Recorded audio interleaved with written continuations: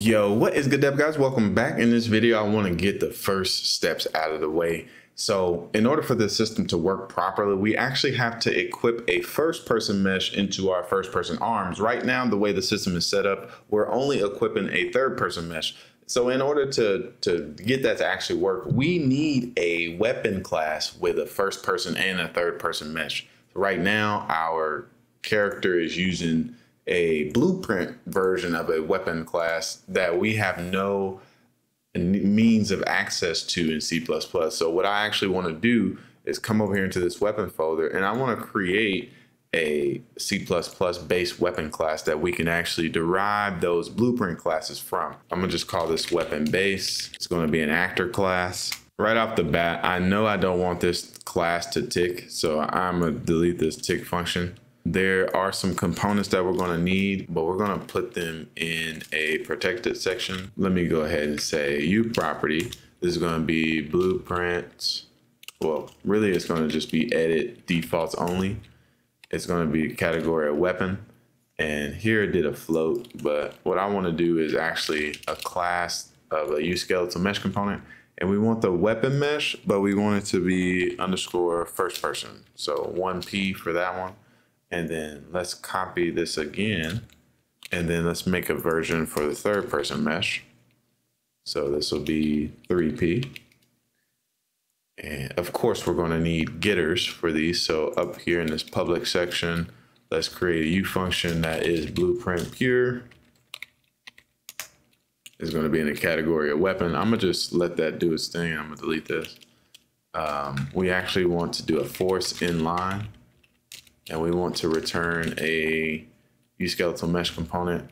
And this is saying get weapon mesh. And I'm going to say 1P. And what I wanted to do is return weapon mesh underscore 1P. And then copy this puppy again. And I'm looking here. It doesn't look like I need the for declare the skeletal mesh. So I'll delete that in a second. But we'll change this to 3P on both sides here. And then we'll just get rid of this class, the for declaration. There we go. So we have access to a first person mesh and a third person mesh. Now let's go ahead and instantiate these so that they actually exist on our actual weapon actor, weapon base CPP. And let's go to this constructor here. I'm gonna delete this tick function because it's not needed. We want to set this to false. And then we want to set primary actor tick dot be start with tick enable. We want to set that equal to false as well. Then we want to go ahead and set the root component of this object. So we want to set it equal to our third person mesh. So I'm going to say weapon mesh underscore 3P. And I want to say create default objects and go ahead and give it the uskeletal mesh as the type and weapon mesh 3P as the name. And then for that weapon mesh 3P, we want to set up some values here. We want to set it to where the owner doesn't see it. So we want to say set owner no see equals true. Then we want to say that this weapon mesh will cast shadows. So cast shadow, we want to set this equal to true. Sorry, my keyboard is right underneath my mic, so I can't I'm typing in a weird position right now. So weapon mesh 3P, we want to go here and say set show, or it's show hidden, what is this? Oh, be cast hidden shadow. So we wanted to cast a hidden shadow since this is going to be hidden to the our first person. Basically, this mesh won't exist if we're the owner of it, but we want it to cast a shadow so that we can see the shadows in the dynamic shadows of the weapon. So now moving on to the first person, we want to go ahead and instantiate that. And then we want to go ahead and set up the attachment to the root component. So set up attachment. Let's give it the root component. And we don't want this to cast a shadow. So we'll say cast shadow is equal to false. And then we want to say cast hidden shadow because sometimes we will hide this mesh. Weapon mesh Be cast hidden shadow. We also want to set that to false. And then we also want to set this mesh so that the owner only sees it. Dot set owner only see, or set only owner see to true. What are you doing? Okay, that's weird. So I want to say weapon mesh, and we want to set only owner C to true. And then finally, we want to set this mesh to replicate, or this actor to replicate. So we'll set that be replicates variable to true. Right now, this is all the setup we need for this weapon base class. So in my reference project, I'm using a soft reference because the way my system is set up is that there's a buy system, and most of my weapons are data assets that are like loaded when they're needed. They're not actually, how can I say it? Like Lyra has a lot of hard references to their objects, like you can pick them up in the weapon spawner and so on and so forth. So their system is a little bit different than mine. So what we're going to do is set up the equipping, and then we'll close out this video. So let me cancel that. There's actually a class in here called Lyra equipment instance. So Lyra equipment instance. So we got the .h and the .cpp right there. So inside of here, inside of this class, this spawn equipment actors is actually what gets called whenever you overlap a weapon pickup or something like that in the world. So right here, if we look at this function, basically what happens is we get the attached target, and here it's attaching to the mesh, the root component. And here the attached target is the third person mesh. So for us, we want to keep that the same, because the third person mesh, if you remember how we set this up, and that's why I set it up this way, inside of the, let me close some of these classes that we don't need. Inside of the CPP of the weapon base, we set the third person mesh as the root component of the entire actor. That means whenever this actor gets attached to the mesh, the third person mesh will be snapped to the proper space of the third person character mesh. So that's why we set the third person mesh up in the weapon as the root component. And basically all of this can remain the same. But one thing that we need to change is whenever we are finally done equipping.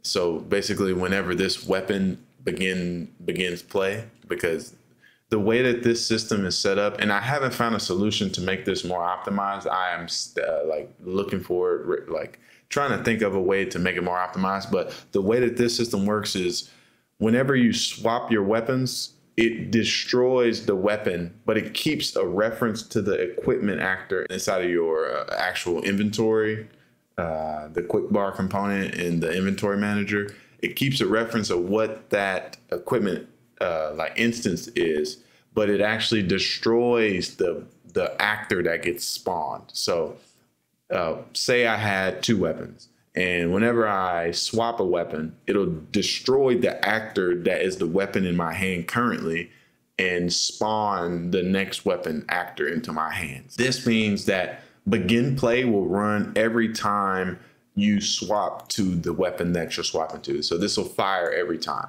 So in begin play, what we want to do is take our first person mesh and snap it to the position that we want to snap it to for us, the client. So the first thing we want to do is get a reference to our pawn owner. So let's go ahead and say a pawn star is our pawn owner. And this is equal to a cast to a pawn using our get owner of this actor. And what we want to do is make sure that we're not doing this on a dedicated server. So let's say if